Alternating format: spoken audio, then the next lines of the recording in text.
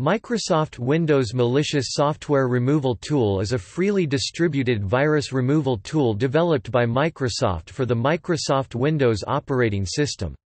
First released on January 13, 2005, it is an on-demand anti-virus tool. On demand means it lacks real-time protection that scans the computer for specific widespread malware and tries to eliminate the infection.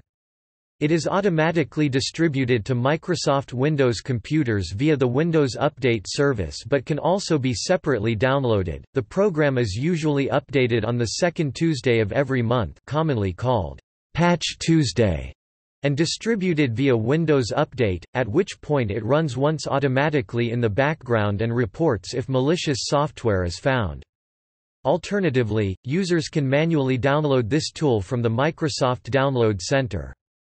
It records its results in a log file located at %windir%debug mrt.log.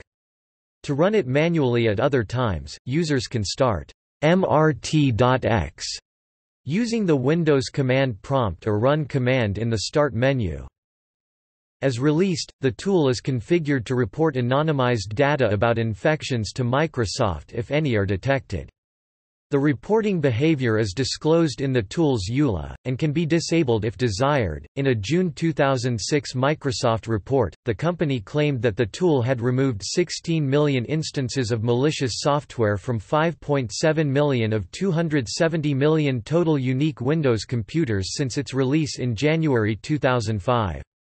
The report also stated that, on average, the tool removes malicious software from 1 in every 311 computers on which it runs. As of 19 May 2009, Microsoft claims that the software has removed password stealer threats from 859,842 machines. In August 2013, the Malicious Software Removal Tool deleted old, vulnerable versions of the Tor client, in order to end the spread of the Cepnet botnet, which mined for bitcoins without the host owner's approval and later engaged in click fraud. Approximately 2 million hosts had been cleaned by October, although this was slightly less than half of the estimated infections. The rest of the suspected machines presumably did not have their automatic Windows updates enabled or manually run. Since support for Windows 2000 ended on July 13, 2010, Microsoft stopped distributing the tool to Windows 2000 users via Windows Update. The last version of the tool that could run on Windows 2000 was 4.20, released on May 14, 2013. Starting with version 5.1, released on June 11, 2013, support for Windows 2000 was dropped altogether.